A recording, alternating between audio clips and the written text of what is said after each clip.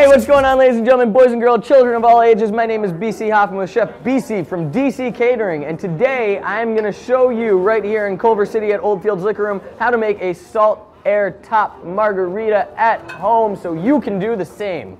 Easy. Let's get done.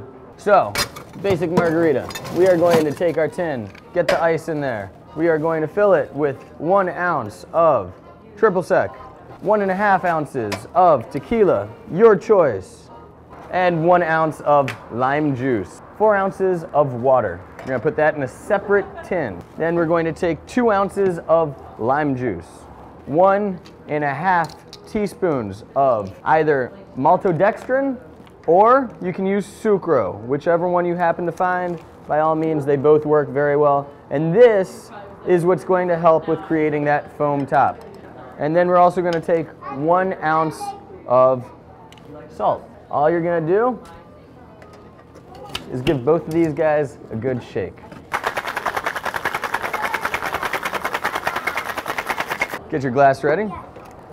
Throw your margarita right in there. What's up, buddy? Salt air foam goes right on top. And there you have it.